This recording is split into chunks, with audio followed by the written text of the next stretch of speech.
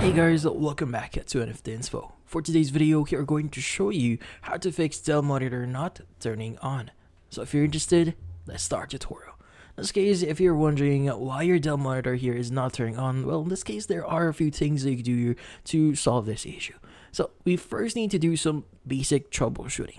So in this case, you want to go ahead and open up your monitor, or go to the back of your monitor. Don't open it up. So just go to the back here, and you want to locate a few things. So the first thing that you want to do is you want to locate the power plug on your monitor. So usually it's going to be that actually looks like this one. So you want to make sure that the cord itself is properly seated.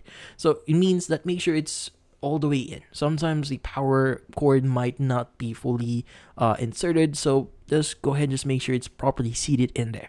Now, in this case, if it's not properly seated, it will cause you not getting enough power on your monitor, and which in turns will not turn on your monitor.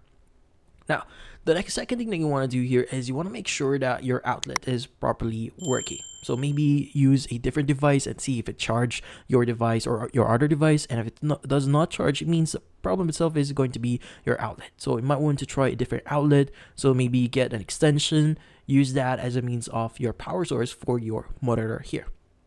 Now, another thing that you could try here is to basically do a soft reset. So doing a soft reset here will drain the power from your monitor, and in turn will reset a few things inside your monitor. So how do you do that? Well, first thing that you want to do is you want to turn off your monitor. So make sure it's unplugged. Now, what we need to do next is you want to press and hold the power button for about 20 seconds or 30 seconds if you can.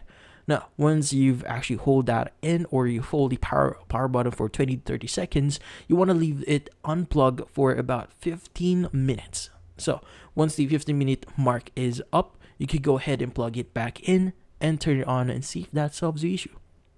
But in this case, that's about it. So hopefully this video was able to help you. Like and subscribe to NFT Inspo. Thank you for watching.